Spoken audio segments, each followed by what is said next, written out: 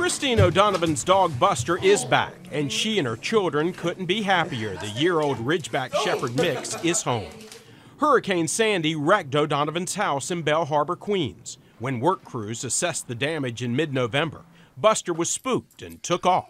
He had ran out and just disappeared. You searched everywhere? Everywhere. Everywhere. She says she and her children spent a month looking all over their neighborhood and beyond.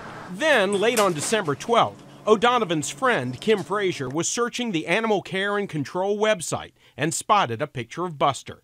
She was horrified to see he was due to be euthanized in the morning at their shelter in Brooklyn. By this time, it was maybe 10 o'clock, 10:30 at night, and there's no way to reach the shelter. There's no direct line. Once they close, they close. You can't go there. Frazier, who runs the animal rescue group Sasha's Mission, messaged the shelter over the internet to spare the dog, but she didn't know if they would see it. She texted O'Donovan to get there as soon as possible. The next morning, O'Donovan came here to the shelter to pick up Buster. If she hadn't, he would have been put to sleep. What was the reaction for you and your family when you found out Buster was still alive and you were going to get Buster back? Oh, I cried. I was so happy. I love my dog. O'Donovan says she's going to do all she can to make sure he doesn't run away again. The name Buster's pretty appropriate. He busted out. Yep, that's right. Yes, but now he's back home.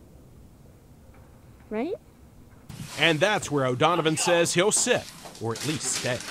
In Belle Harbor, Queens, Drew Levinson, CBS 2 News.